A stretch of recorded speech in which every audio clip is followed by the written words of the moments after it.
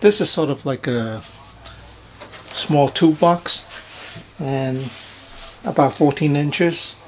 I'm planning on putting a small radio in here. This is like a walkie-talkie. So this battery, or maybe I'll put other things in there too. Maybe I'll put in a lithium box. This is actually more useful. This has the USB output already, so I don't really need anything. I don't really need that, but since I have that, so I'm trying to make use of it.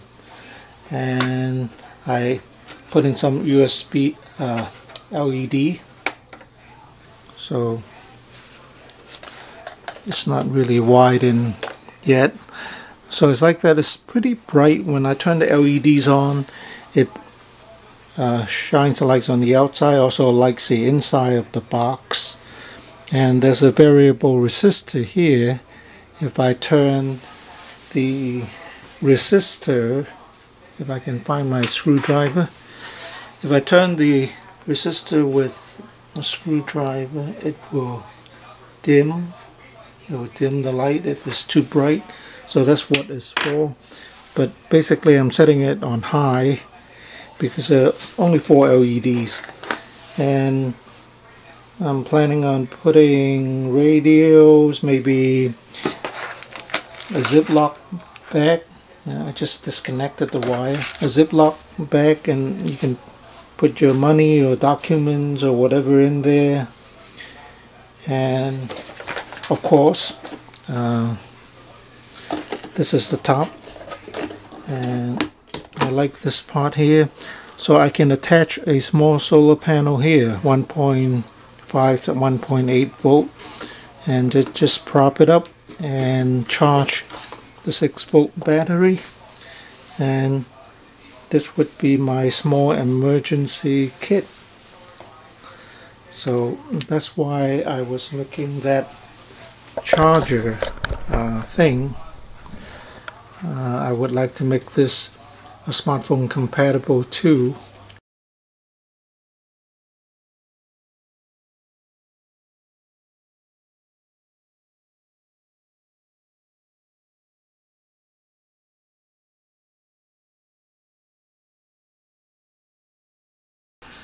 I have a USB charging board here.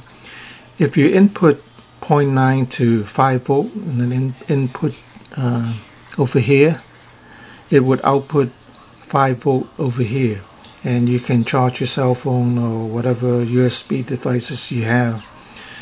The only thing is, this will not be recognized by a smartphone because the data pins here, D plus and D minus, there is no voltage on it. And usually for a smartphone to recognize the board, you need some kind of voltage here. Since this chip here can only work to maybe up to 600 milliamps, I'm gonna set the voltage output to 2 volts. If you output 2 volts here on the data pins here, an iPhone or iPad, or actually it won't charge an iPad, an iPod here would recognize this device can only put out 500 milliamps, and it will only draw 500 milliamps. So what you need here is 2 pairs of resistors.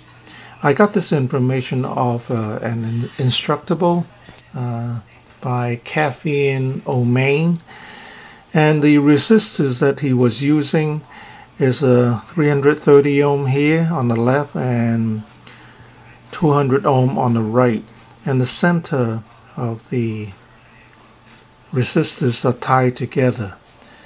So the 200 ohm leads on the right here will be soldered to the ground, and the pair that is tied in the middle will be soldered to the D plus, which is the data pin.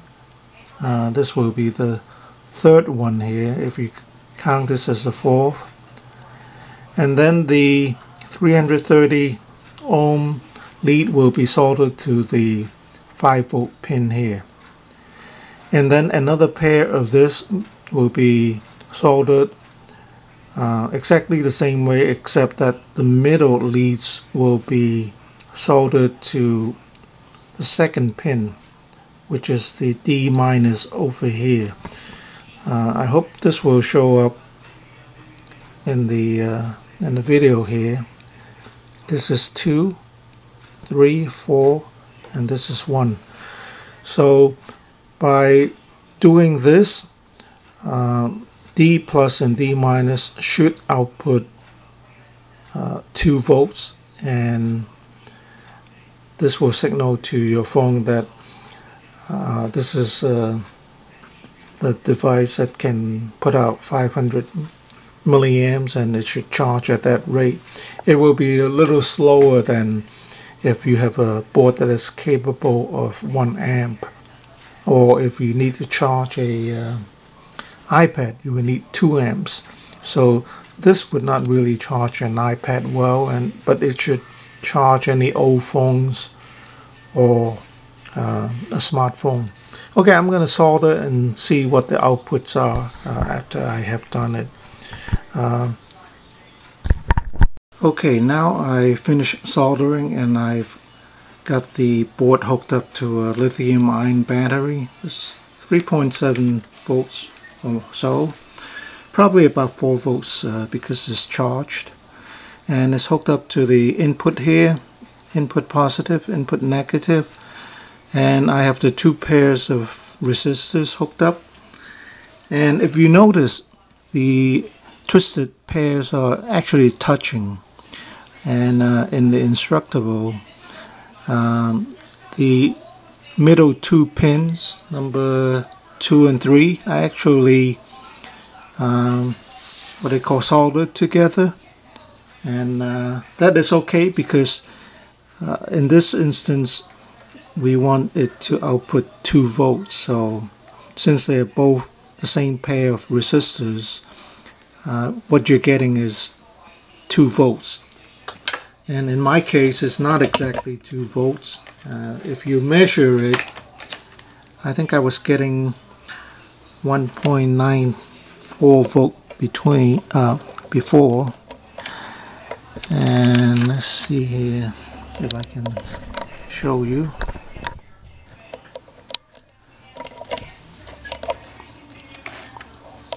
Okay, this would be the ground, and this would be number 3, 1.94. My finger's in the way. And ground and number 2 pin, again 1.94. And the ground and the positive pin here, this is actually the power pin, would be 5.14, which is spot on.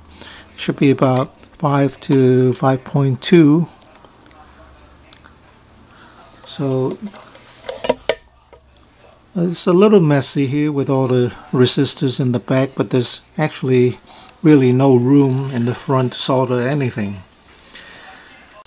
Okay, I'm gonna plug in my old Ericsson phone. I don't really have a smartphone, so unfortunately I can't check to see if this actually works.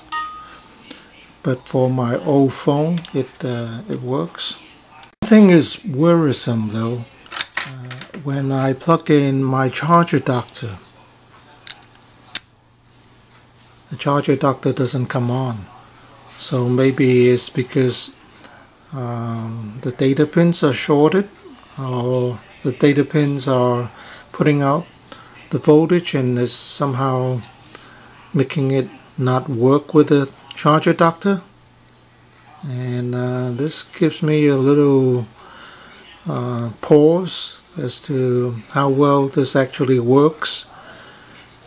It didn't seem to, there's no smoke anyway. No smoke when I plugged it into the cell phone, and when this is hooked up with the lithium-ion battery, it doesn't get hot at all. So it seems to work, and the charge adapter works if I plug it into a regular USB port, and the phone works if I plug it into a phone. So the only part that doesn't seem to be working is the charge adapter. Maybe someone can explain that to me.